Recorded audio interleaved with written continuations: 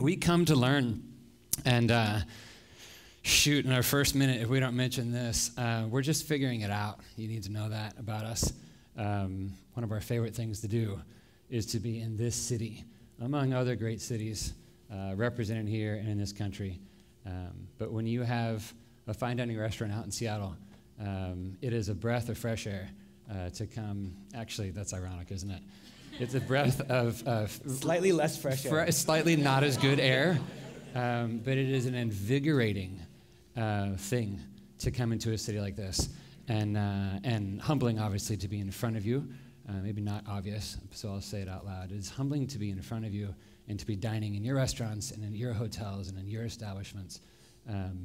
I want you to know that we are learners, and we're constantly figuring it out. And when Will asked us he's like, "Hey, I'm doing a welcome conference." We're like, "Yeah, cool. What is that?" And he's like, I don't know if you know Will, but there's sort of a lot of those.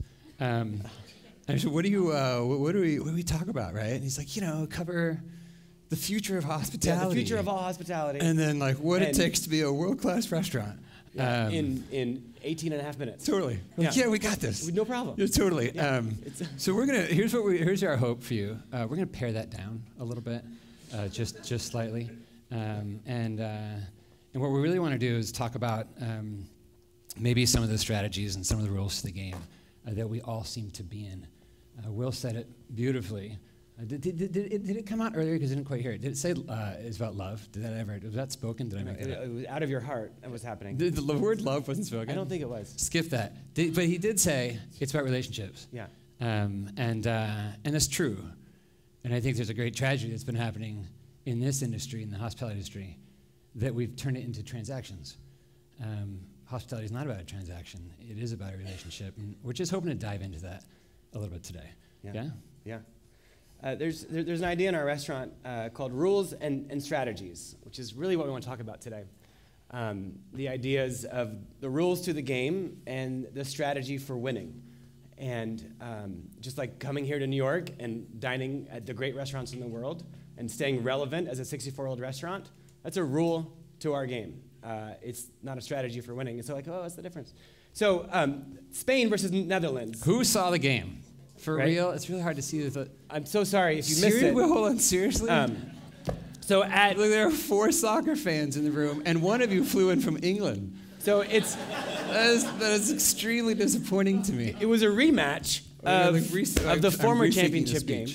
And at halftime, it's 1-1. And these are arch rivals, and the whole world's watching. And imagine... Minus them, right? Plus these 4. So imagine... One of the great games ever. Just go there in your head. It's halftime, and the whole team walks through the tunnel, and it's 1-1, and everyone's watching. And they gather around. Do you guys know what it's like to be in Brazil in a soccer high. stadium? I gotta slow him down just for a second. Climbing the stool now. You guys just 100,000 people watching, right? It is the world's most watched sport. And you have spent your lifetime trying to get exactly to this one place. Okay? And then at halftime, in a 1-1 dead heat, you go in under a stadium, and I promise you can hear the chanting and the throbbing and the clapping and the everything above you. Right? So the whole team gathers around, and the coach stands up here. Imagine it. And he's like, guys, we're going to go out there in the second half. You're intimidating up there. Thank you. Well, hold on a second. Is your fly done? No. Okay, totally. No, it's kind of broken. I know, I'm in the middle of my halftime speech. I was so embarrassed for you for a second. That would have been terrible. Okay. Guys, we're going to go out there in the second half, and we are not going to touch the ball with our hands, and we are not going to kick the ball out of bounds. And get this. We're going to keep 11 men on the field the entire time. Like, are we ready to go? Imagine that. It's horrible. It's the worst speech ever. It's the worst speech that's ever been given for a halftime. You don't lead or motivate with rules. Yeah, the speech that should... Do I have to stand on the stool? You should stand on the stool. It's way better. I'll be the team. Okay. That's good. Should I check my fly first? No, your fly's good. All right, good. I can see you all now. Here's the speech you want to hear at halftime. You've played this game your whole life. You love the game of soccer. You love the smell of the grass. You love the feel of putting your shoes on. You love the guys you've played with. You're out there because there is nothing within you that doesn't long and yearn to be on that grass pitch. All you have to remember for the next 45 minutes of your life is to go out there and become who you've always wanted to become, to do exactly what it is that you were born to do. If we focus on that, win or lose, you go home to your children and to your families and to where you live, and you hold your head up proudly because you were who you were created to become. That's the speech that you want to hear in the locker room at halftime. And let me highlight 2 games for you. You should get off the stool. The second half of that Netherlands-Spain game, none of you saw it, but they came out and scored 4 incredible goals. Moreover, they were on fire. That never happens in soccer, right? Those guys were, if you look at their faces, if you look at the way they're playing, if you know anything about the sport, they are absolutely going crazy. A few games later, Italy would play England, right? And when Italy got up 2-1, they did something really interesting. They took all of their players, all of them, and sank them back into the defense. They played out of fear of losing, and they barely won. An entire half played out of fear. In the second half of the Netherlands-Spain game, everyone played the game they knew they were born to play. They loved playing, and they couldn't stop scoring. It was almost 6 and 7-1. There was a difference between paying attention to the rules and the strategies. And so why in business is it so much less obvious, the difference between rules and strategies? Why do we mix them together? Soccer. So obvious. And so you look at a restaurant business, great food, rule or strategy? It's actually a rule. Great service. It's a rule of the game. You have to do it. Beautiful stems or great ambiance or whatever you... Clean bathrooms. Making profit. It's a rule, not a strategy to win. You can lose money some years, and we have. We're really good at it. And you can still win the game. You can serve a bad dish. This isn't the how to kick ass in the hospitality conference, where this isn't like how to make $1 million conference. I promise you they wouldn't have us up here. It's the welcome conference, right? And there's no way we're going to stand up here and tell you that those rules are the most important thing. They're not. We've lost money. We have. We've had, in 64 years, trust me, you see everything. And we have. We've seen it all. But at the end of the day, take a year like 2009, the economy falls to pieces and we made a bunch of probably mistakes, probably lots of mistakes and in PR and other things and just some poor decisions, and it was a hard year, right? We're in a family-run business. Our parents are still involved in many ways. Brian and I own the company, but we deeply respect their opinion, right? You think our parents said, well done, Mark and Brian, or do you think they were disappointed in us in 2009? The end of that story is that they were pleased. And the reason being is that the mission of our company had nothing to do with making money. Making money is a rule to the game. You have to make enough. I have to make enough to feed my kids. He has to make enough to pay his rent. We have to make enough to support our parents and our 95 employees, right? You have to make enough to remodel the restaurant every so many years. That is a rule to the game. Choose the amount of money you want to make and set that as the rule. Kick the ball out of the bounds, the other team gets the ball. Don't make enough money, somebody else takes over your company.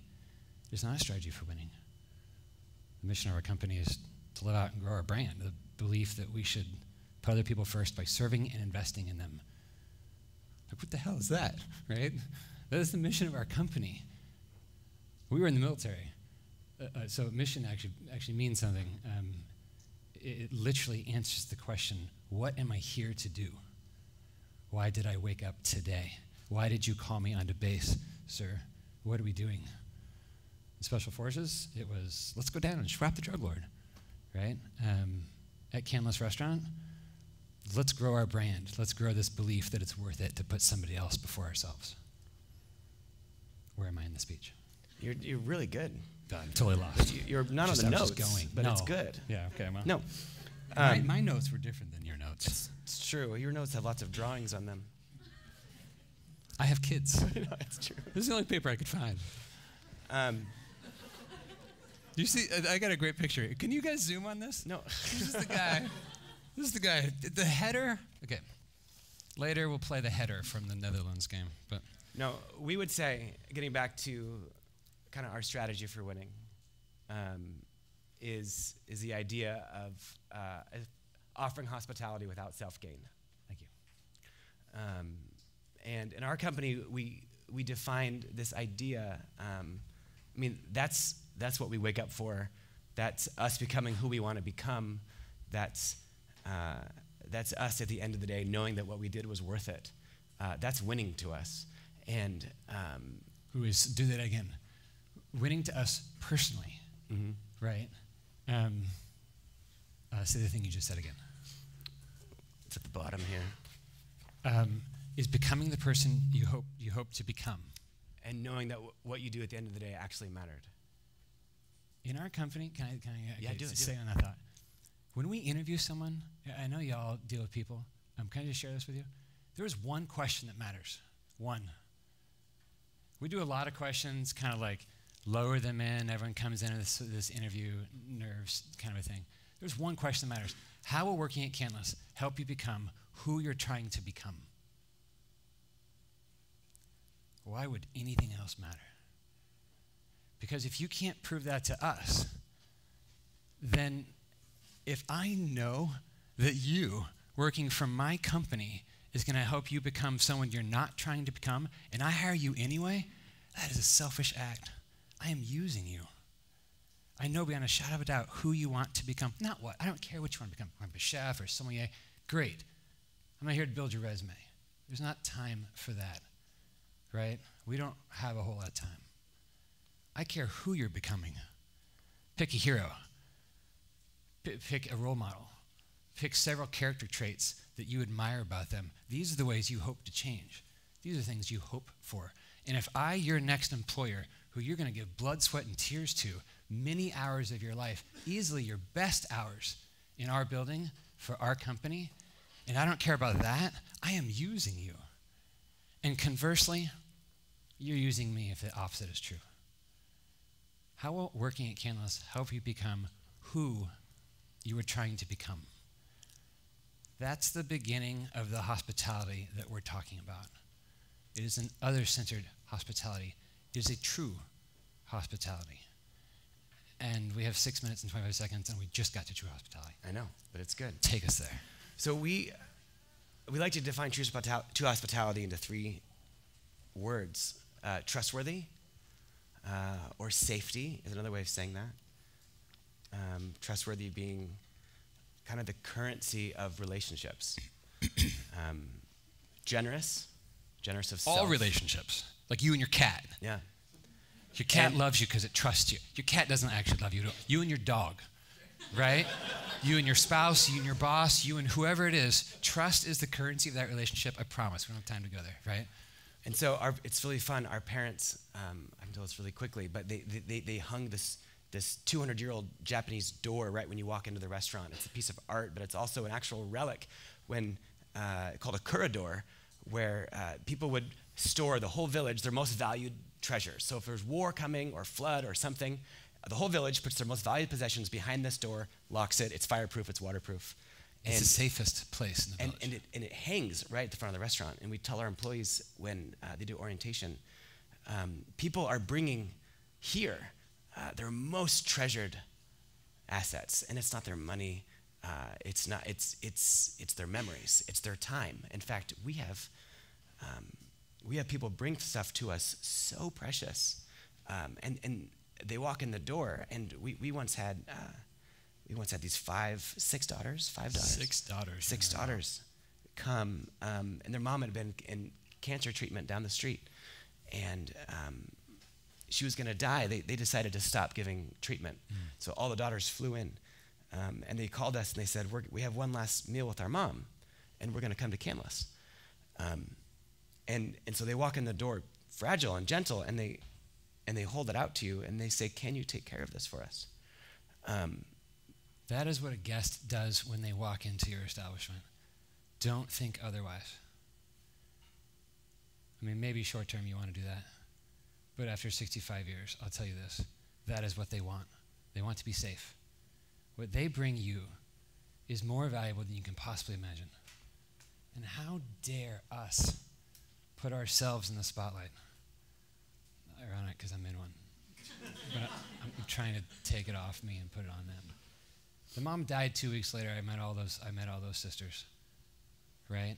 The reason we have a world-class chef and a famous wine list and incredible views and go through all the hooplas that all y'all go through is so that maybe in that moment we might honor that dinner. God, if I read one more review that talks about food for 95% of the word count, it'll kill me.